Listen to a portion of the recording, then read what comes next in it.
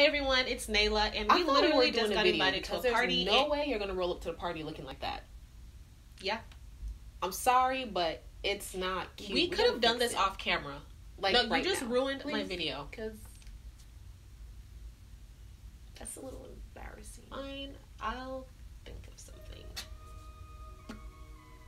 Okay, you know what? My twin had a point. I was looking a little raggedy, but we're going to fix that. I'm trying to give you guys Flintstone Bedrock vibes today. We're going to turn that into... Cut the camera! What? You know what? Whatever. Let's just start the video, okay? You could pause the video right here to view the supplies list.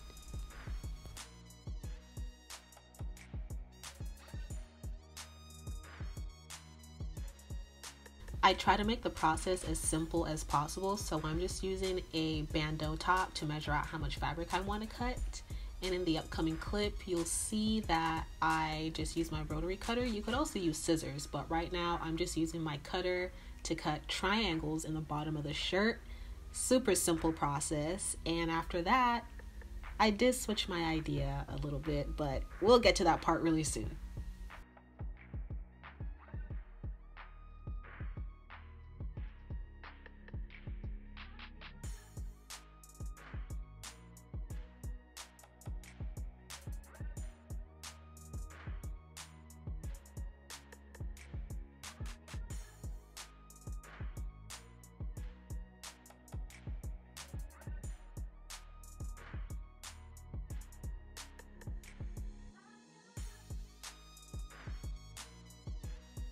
This is just full proof that I am always changing my ideas last minute when I'm doing a design.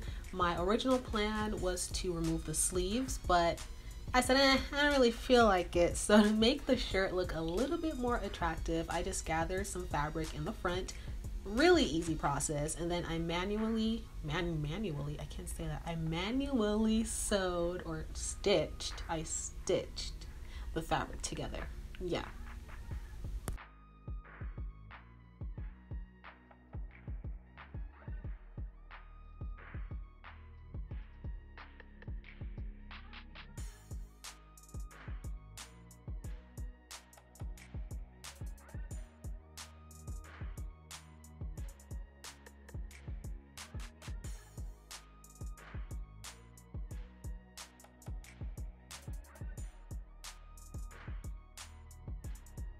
If you encounter a situation where your garment does not fit you as flattering as you like, you could adjust the fabric by cutting sides off or cutting the fabric a bit shorter. That's what I had to do in my situation. And right now I decided to make a waistband. That is also optional, but I was feeling a little bit professional, so you know. I ironed the seams, and then I'm going to flip that tiny strip of fabric over that elastic band. And please, if you cut the elastic band, do not be surprised if the elastic band, do not be startled if the elastic band is a bit shorter than your fabric. That is okay. It's an elastic band. It will stretch. Just make sure it fits comfortably.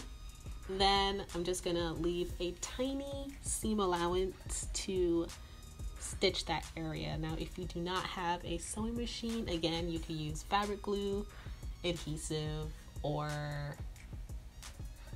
sew it manually. And just make sure you do not sew the actual rubber band.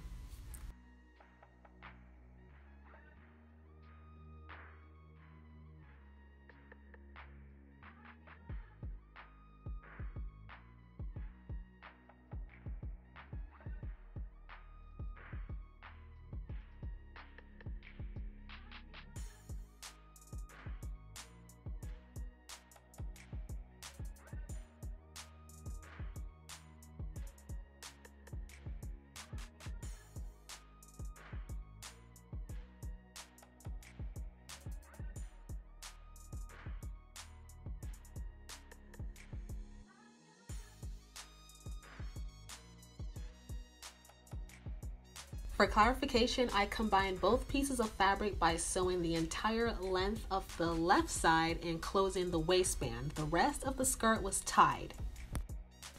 Now, say you are as lucky as me and you had some leftover fabric and you realize, oh wow, I still have the edge or the hem of my fabric left over. You're just going to go ahead and cut it because you don't have to go out your way to make a perfect string. Why? Because you already have a seamless piece of fabric to turn into a string that took less than 5 seconds. Yay! This other part is also optional. Some people like eyelets and some do not, but I will never get upset with adding a little razzle dazzle. As a shortcut, double your fabric and make 2 tiny incisions. That way the cut in the front and back of your skirt are even.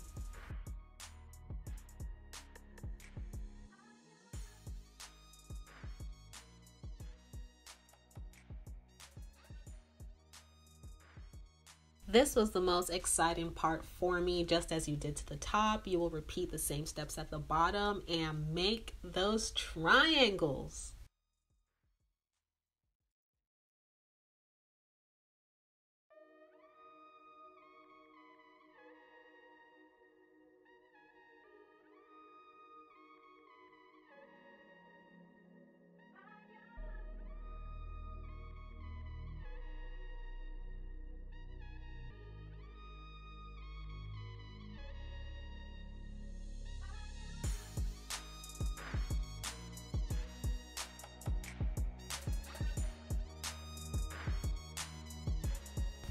And that is it for this tutorial. And if you have some diamonds or some pearls, throw them on because we do not do basic Stone Age around these streets, okay?